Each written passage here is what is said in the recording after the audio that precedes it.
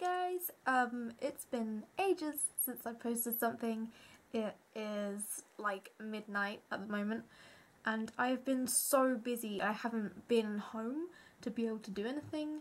Like, I'm going back out again tomorrow, so I thought this is the only time I'm going to be able to film this, because what I want to show you is already over a week old, but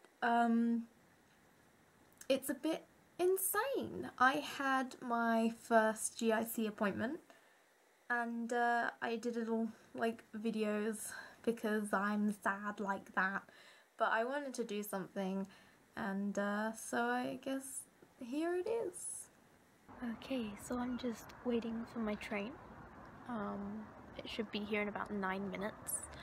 I'm really scared. Like, I don't know what to expect, but I'll keep you updated. So, Okay, so I'm on the train now. I have this coach pretty much to myself, so I can just talk, which is nice because I want to document this. Document me freaking out on a train. But I'm feeling a bit more excited now, but still kind of freaking out. Thank you, train. But yeah, no, this is all exciting and people are probably going to get on my coach now.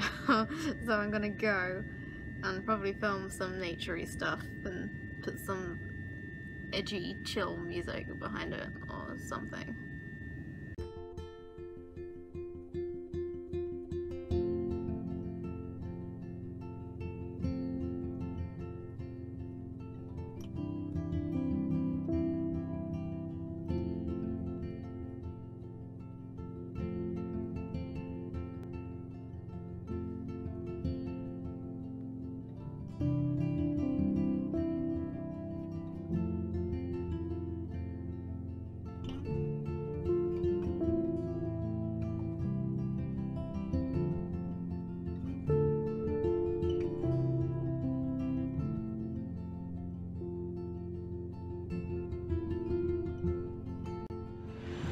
I am like an actual lost puppy in London. I hate this. I hate getting the tube.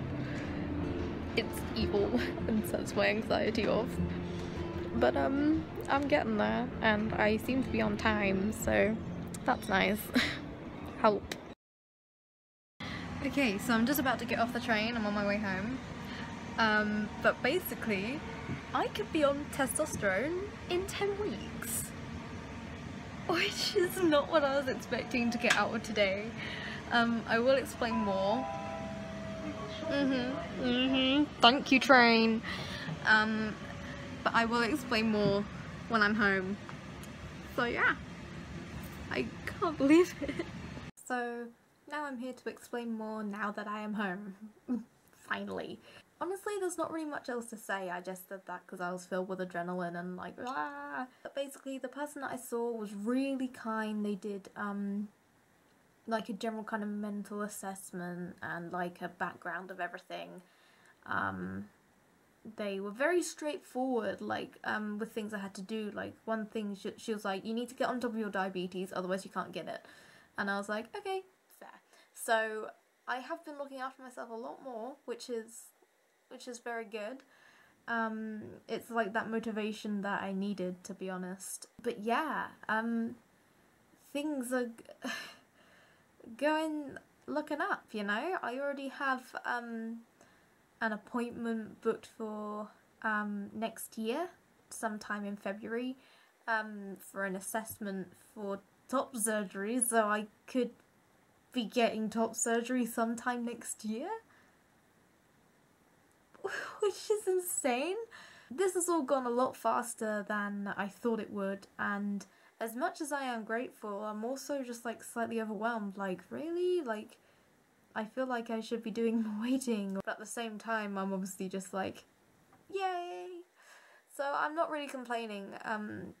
I had heard that GICs were planning to do like a new kind of appointment system, and there's a new way of things. And whether this is the right way of doing it is another thing altogether. But right now I'm happy, I'm content, and just excited for the future. So next video is probably gonna be an important one. Also, a really quick, also late, happy Trans Day of Visibility. It recently passed, and I just want everyone to know that I love you loads, and even if you can't be out, I still love you, and that's okay. Make sure that you're safe, and that's the main thing. Safely bind, safely be out. Don't come out if you don't think you're gonna be safe. That's something I really want to like emphasize, because your safety is very, very important to many people, including myself. So I hope that you're all doing great, and yeah, I guess I'll see you next time.